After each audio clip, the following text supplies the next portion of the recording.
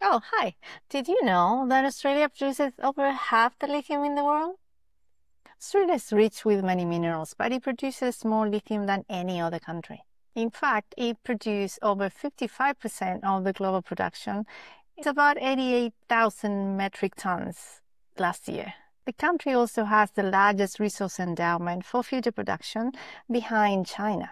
This lithium comes exclusively from hard rock mines, which are traditional mining operations in minerals such as spodumene. The largest lithium mine in Australia is Greenbushes and is located south of Perth, right here. This mine has been in operation for over 2 decades, and it's owned by three companies. Albemarle, a leading producer listed on the NYSE and based in the US, and also the second largest producer globally. Yankee Lithium, a Chinese company trading over the counter in the US. And IGO, an ASX listed miner. And why does it matter? Because lithium is essential for many new technologies, including EVs, electrified transport globally and or more broadly, and energy storage.